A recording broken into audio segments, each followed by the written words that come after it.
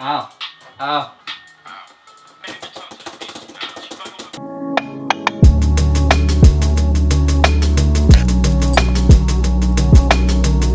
Alright, yo, so I'm gonna be doing my best to vlog today. I typically don't film on days like this because I'm literally just going to school, but thought it might be interesting. I don't think I've ever filmed what I actually do at school. This might be totally boring, but we're gonna try it anyways. We got a 30-minute walk. My first class is digital systems, where we design circuits, but like, most of my classes are software courses, so how am I supposed to vlog in class? It's gonna be so difficult.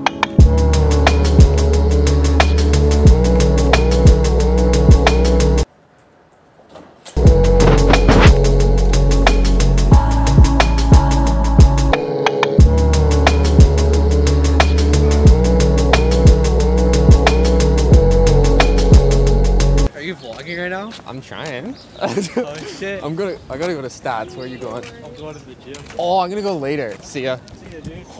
I don't know how to do this anymore.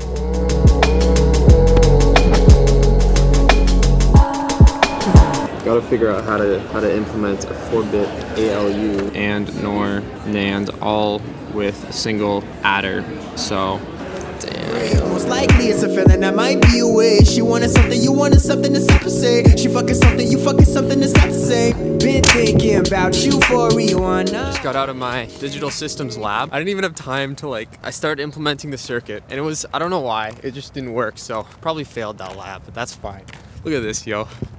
But right now I'm gonna walk home. It's like 5 p.m. and then I'm gonna show you guys some actual software development, because today I didn't do any software development. I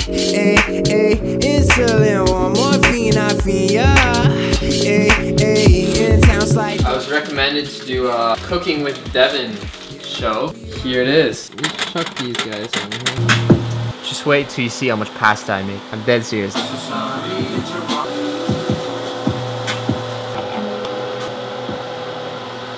Ignore my room right now. Almost done this thing. I'm gonna eat this. Also, if you're new to this channel, if you've never seen me before, make sure you hit that subscribe button, because I want to know if you guys are interested in more software development videos. After I eat, I'm gonna show you guys some code, so make sure you subscribe. I'll be right back. I wanted to talk about the actual software that I work on at school, like what the assignments are like. I can't show too much because I don't think I'm allowed to. So this is a question from the assignment. Design a brute force algorithm to solve the convex hull problem. Design a recursive divide and conquer algorithm to solve the convex hull. This sounds really confusing. I'll explain it to you in simple terms. I should go into my Linux development. Give me a second here.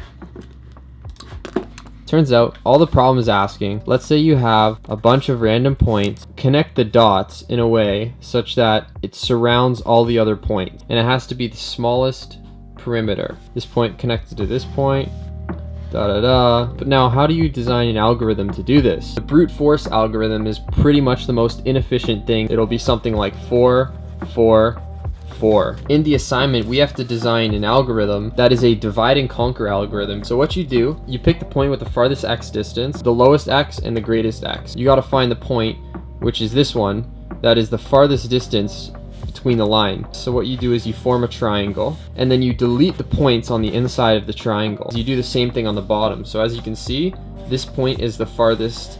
So the goal of our algorithm is to find these points. So we've already circled 4 of them. So now what we do is we just do the same algorithm again, except we choose this point and this point. Well, there's only one thing over here, but if there was 2, you would choose this one, form another triangle, take this one out, add this point to the convex hull, add this point to the convex hull, but as you can see, there's another one. So we're still gonna have to do another one. I don't even know if that made any sense, what I just said. Each line is 1 point, x value, and there's a y value. So we're gonna make the project. It's probably gonna tell me, enter a file. This is the brute force algorithm. As you can see, I'm running convex hull brute. If I hit run, you're gonna see that it doesn't finish. It starts spitting out the numbers, but it doesn't actually finish. Watch.